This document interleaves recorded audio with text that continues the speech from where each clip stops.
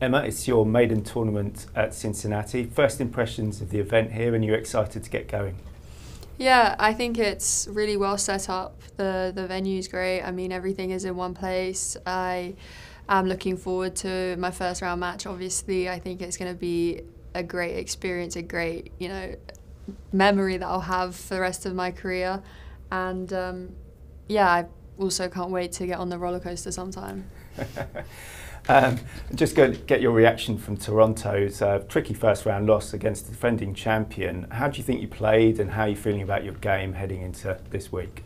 I actually think that I can take some positives from that match. I think that compared to other matches I've played in the last year, I think that in certain aspects I actually played better and I was hitting harder. It was just for me dealing with her pace of shot, and I think that it definitely surprised me, some of the balls and how I should react to them, and I think it was great for me to experience that and have that exposure to her ball speed and her way of playing, because she plays pretty fast. But yeah, it was nice to be in Toronto again, see it live. I mean, I've obviously seen home videos from being born there, but yeah, to be able to explore as well in the afternoons after training.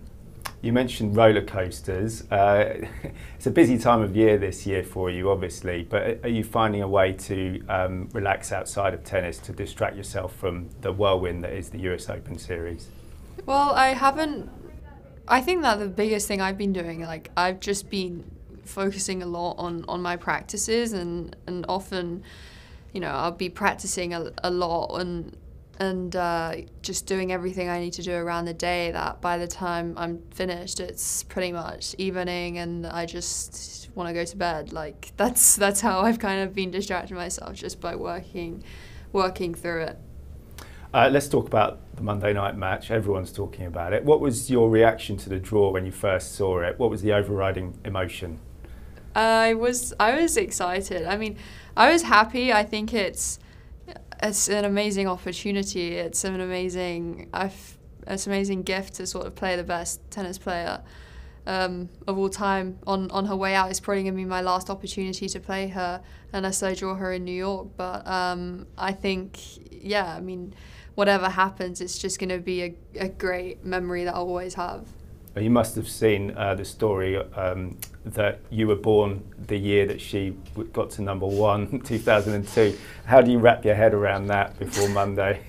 Yeah, I mean, it's pretty incredible how long she's been in the game for, and I think that to have that length of career and longevity that she's had is something that I aspire to have, just to be playing tennis for a long time, and of course how she's dominated the game is pretty surreal, and yeah, I think that no one else has really kind of done it like that. But I don't really read anything, but that's pretty crazy.